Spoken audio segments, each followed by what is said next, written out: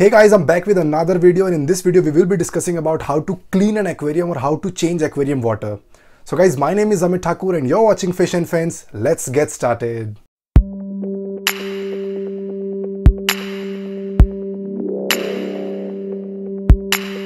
So guys, इस video में हम ये बात करेंगे डेट अपने एक्वेरियम के वाटर को चेंज कैसे करना है या अपने एक्वेरियम के वाटर को क्लीन कैसे करना है।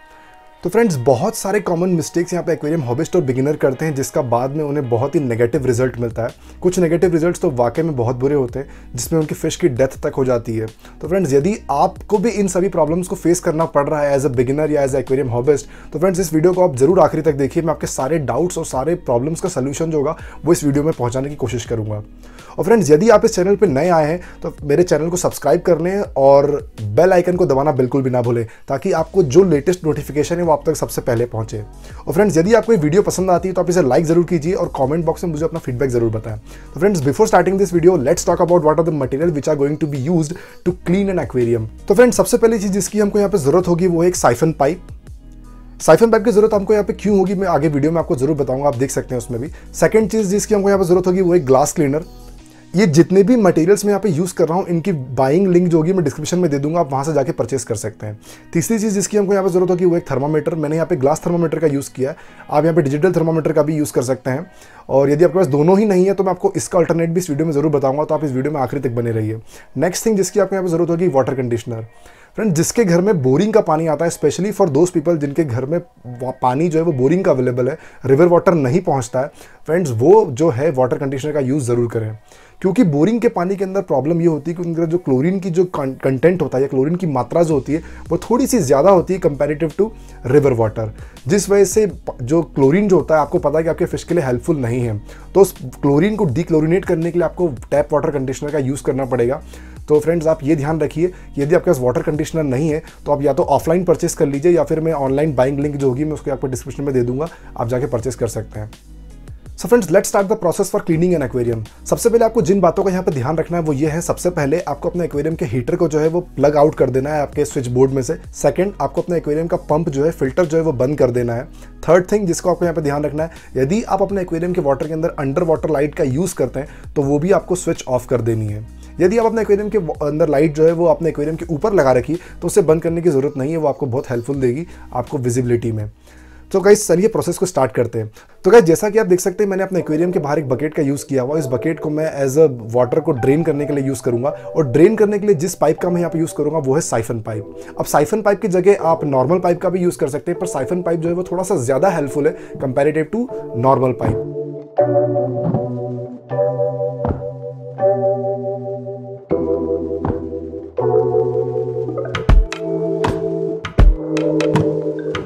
साइफन पाइप की मदद से हम अपने एक्वेरियम के सबस्ट्रेट को भी क्लीन कर सकते हैं। जैसा कि आप देख रहे हैं मैं अपने एक्वेरियम के स्टैंड को जो है वो साइफन पाइप की मदद से क्लीन कर रहा हूं। आप ध्यान रखिए, जब भी आप अपने एक्वेरियम को क्लीन करें तो साइफन पाइप से ग्रेवल को क्लीन जरूर करें। साइफन कम ग्रेवल भी मार्केट में अवेलेबल है, आप वो भी परचेस कर सकते हैं, पर मैं साइफन पाइप से भी अपने एक्वेरियम के सबस्ट्रेट को जो है वो क्लीन कर लेता हूँ। आप देख सकते हैं कि जो फिश पूप जो होता है वो आपके एक्वेरियम का जो सैंड होता है, जो सैंड आप यूज़ करते हैं अपने एक्वेरियम के अंदर, उसके अंदर वो फिश पूप जो होता है, वेस्ट जो होता है वो ट्रैप हो जाता है, जिस वजह से वो बाद में जो होता है वो नहीं निकल पाता है और वो गैसेस जो होती है वो उसके अंदर बिल्डअप होने लगती है। और जब वो एक्वेरियम में जब वो गैस रिलीज होती है तो आपके एक्वेरियम के अंदर अमोनिया का जो लेवल होता है वो एकदम से स्पाइक होता है, और आपके वाटर का पैरामीटर जो होता है वो बहुत ही फ्लक्चुएट होता है, अप डाउन होता है, जिस वजह से आपके फिश की डेथ भी हो सकती है। तो जब भी आप अपने एक्वेरियम को क्लीन करें, अपने ग्रेवल को जो है वो अच्छे से क्लीन कर दें। सेकंड चीज जो आप यहाँ पे देख सकते हैं गाइस वो ये है कि मैं ग्लास क्लीनर का यूज़ यहाँ पे बहुत ही बढ़िया तरीके से कर रहा हूँ। आप ग्लास क्लीनर का यूज़ बहुत अच्छे तरीके से अपने ग्लास को क्लीन करने के लिए यूज़ कर सकते हैं, क्योंकि आप अपने एक्वेरियम में 8 से 10 घंटे लाइट को जो है वो ऑन रखते हैं, जिस वजह से आपके एक्वेरियम के ग्लास के ऊपर एल्गी इश्यूज बनने लगते हैं। आपके एक्वेरियम का ग्लास जो होता है वो थोड़ा सा क्लाउडी हो जाता है, आपको एक्वेरियम की विजिबिलिटी उतनी नहीं मिलती है। तो फ्रेंड्स, आप अपने एक्वेरियम के ग्लास को भी क्लीन करना बहुत ज़रूरी है, तो ग्लास क्लीनर का आप यहाँ पे यूज़ कर सकते हैं। यदि आपके पास ग्लास क्लीनर नहीं है तो आप अपने एक्वेरियम के लिए स्क्रब का भी यूज़ कर सकते हैं, पर स्क्रब मैंने यहाँ पे इसलिए नहीं यूज़ किया है क्योंकि फ्लावरहॉर्न जो है बहुत ही अग्रेसिव फिश है और मुझे यहाँ पे स्क्रब का यूज़ बिल्कुल भी नहीं करने देती है, तो मुझे अपने एक्वेरियम में एक ग्लास क्लीनर खरीदना पड़ा जिससे मैं यूज़ करता हूँ।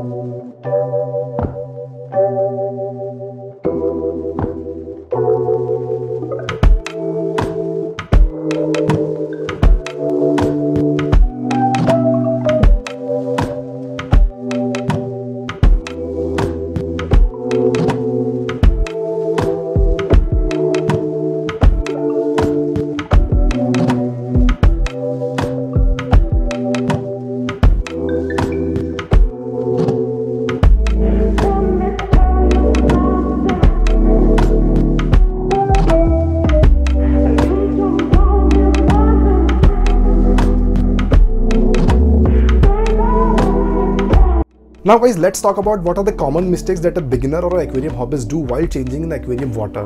सबसे पहले वो जिस चीज़ की गलती करते हैं वो ये है, अपने एक्वेरियम में से फिश को जो है वो नेट आउट कर देते हैं और अपने बकेट में रख लेते हैं। तो फ्रेंड्स, आपको वो बिल्कुल भी नहीं करना है। यदि आप अपने एक्वेरियम में से फिश को जो रिमूव कर देंगे तो उससे होगा ये कि आपके एक्वेरियम में जो फिश थी वो जिस हैबिटेट में रह रही थी वो एकदम से आपके एक्वेरियम से हैबिटेट से दूसरे हैबिटेट में आ जाएगी।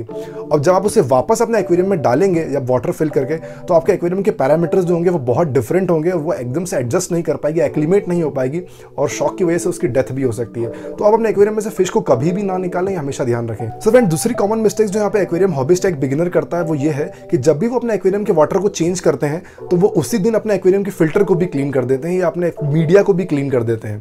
तो फ्रेंड्स, आपको ये नहीं करना है। यदि आपको बेनिफिशियल बैक्टीरिया के बारे में थोड़ा नॉलेज है, जो मैंने अपने पिछले कुछ वीडियोस में शेयर किया था बेनिफिशियल बैक्टीरिया के बारे में, यदि आपने वीडियो नहीं देखी है तो आप ऊपर आई बटन में जाके देख सकते हैं। तो फ्रेंड्स, यदि आपके एक्वेरियम में जो बेनिफिशियल बैक्टीरियाज होते हैं जो आपके एक्वेरियम में फिल्टर के ऊपर जो है वो अपनी कॉलोनी कॉलोनाइज करते हैं या अपने एक्वेरियम के मीडियाज के अंदर कॉलोनी को कॉलोनाइज करते हैं, तो उससे होता ही है कि अपने एक्वेरियम के फिल्टर को यदि क्लीन कर देंगे, अपने मीडियाज को क्लीन कर देंगे, तो वो सारे बैक्टीरियाज जो होंगे वो उस कॉलोनी, वो सबस्ट्रेट में से या उस मीडिया में से हट जाएंगे, वो डिकॉलोनाइज हो जाएंगे। और जब आप एक्वेरियम में वाटर को रिफिल करेंगे तो कुछ बैक्टीरियाज उस वक्त उस प्रोसेस में भी मर जाते हैं। तो आपके एक्वेरियम का बायो जो बेनिफिशियल बैक्टीरियाज होगा, जो बायो लोड होगा, वो एकदम से अप डाउन होगा और आपके एक्वेरियम के अंदर जो अमोनिया का लेवल होगा वो स्पाइक होने लगेगा और बाद में आपके फिश की डेथ भी हो सकती है। तो मैं आपके एक्वेरियम को यदि फिल्टर को क्लीन करना है उसकी वीडियो में बाद में बनाऊंगा कि अपने एक्वेरियम के फिल्टर को कैसे क्लीन करें। तो इस वीडियो में मैंने सिर्फ ये बताया कि अपने एक्वेरियम के वाटर को चेंज कैसे करना है। तो आप ये ध्यान रखिए, जिस दिन आप अपने एक्वेरियम का वाटर चेंज कर रहे हैं आपको उस दिन अपने एक्वेरियम का फिल्टर चेंज या फिल्टर क्लीन नहीं करना है। थर्ड थिंग जो यहाँ पे कॉमन मिस्टेक लोग करते हैं या एक्वेरियम हॉबिस्ट करते हैं वो ये करते हैं कि अपने एक्वेरियम का वाटर फुल चेंज कर देते हैं। फ्रेंड्स, आपको वो बिल्कुल भी नहीं करना है। मैंने बहुत सारे लोगों को देखा है, बढ़िया अपने बकेट में फिश निकाल लेते हैं, बढ़िया अपने टैंक को वॉशरूम तक लेके जाते हैं, पूरा खाली कर देते हैं, बढ़िया एकदम ग्रेवल वेवल पूरा क्लीन करके धूप में सुखाते हैं और बढ़िया अपने एक्वेरियम में फिर से रख देते हैं। फ्रेंड्स, ये बिल्कुल भी नहीं करना है। This is totally the wrong process. आप बिल्कुल ये नहीं करें। आप जब भी अपने एक्वेरियम में वाटर चेंज करें तो आप 20 to 40% वाटर चेंज करें, इससे ज़्यादा आपको वाटर चेंज नहीं करना है। हाँ, वाटर चेंज यदि आप 70% 60% कर रहे हैं तो वो उस केस में करना है जब अपने एक्वेरियम में मेंटेनेंस टाइम जो है वो प्रॉपर्ली नहीं दे पा रहे हैं, विच मींस आप हफ्ते टू हफ्ते वाटर चेंज नहीं कर रहे हैं, आपके एक्वेरियम का वाटर बहुत ज़्यादा गंदा हो गया, बहुत ज़्यादा अमोनिया स्पाइक हो गया, तो आप अपने एक्वेरियम का वाटर जो 60-40 60-70% चेंज कर सकते हैं। बट यदि आप हफ्ते हफ्ते वाटर चेंज करेंगे तो आप 30 to 40% वाटर चेंज कर दीजिए, आपको कभी कोई प्रॉब्लम नहीं आएगी। नेक्स्ट थिंग जो यहाँ पे लोग गलती करते हैं वो है water parameters.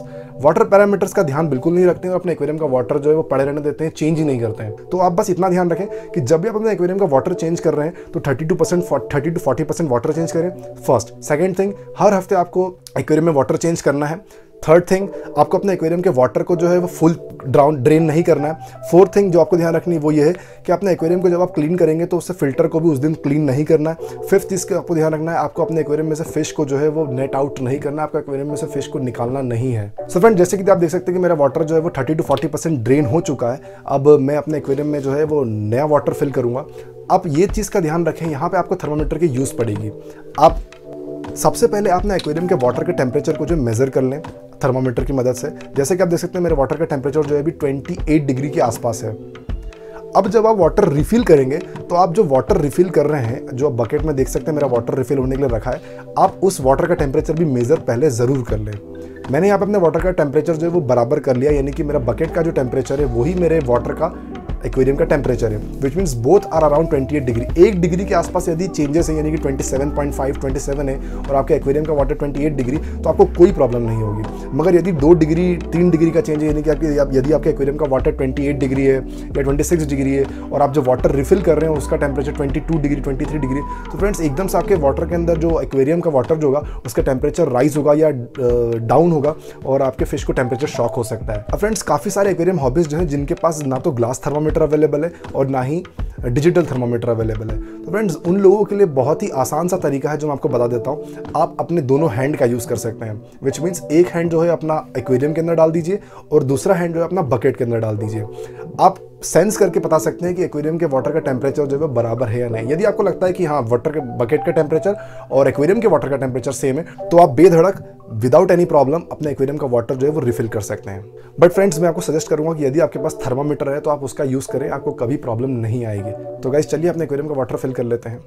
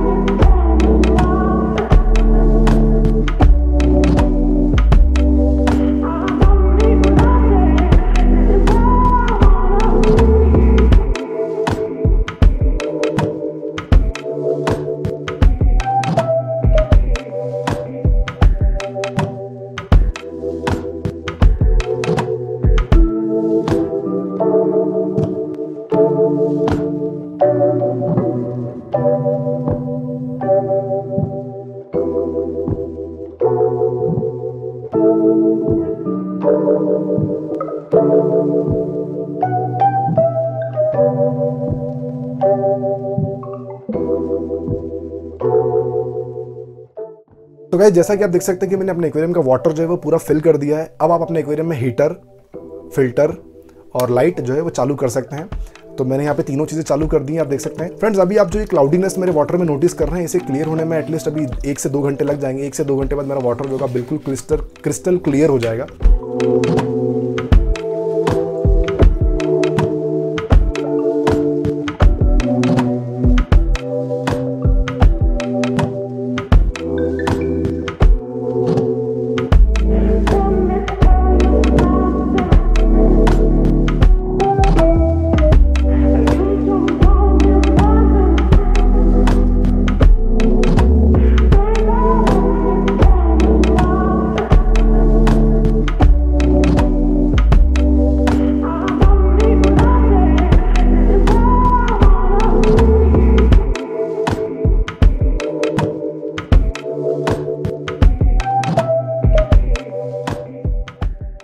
So friend, this was the whole process regarding how to change aquarium water और how to clean an aquarium। तो फ्रेंड्स यदि आपको ये वीडियो पसंद आई है तो लाइक ज़रूर कीजिए, कमेंट ज़रूर कीजिए और अपने फ्रेंड्स एंड फैमिली के साथ शेयर करना बिल्कुल भी ना भूलें। Thank you.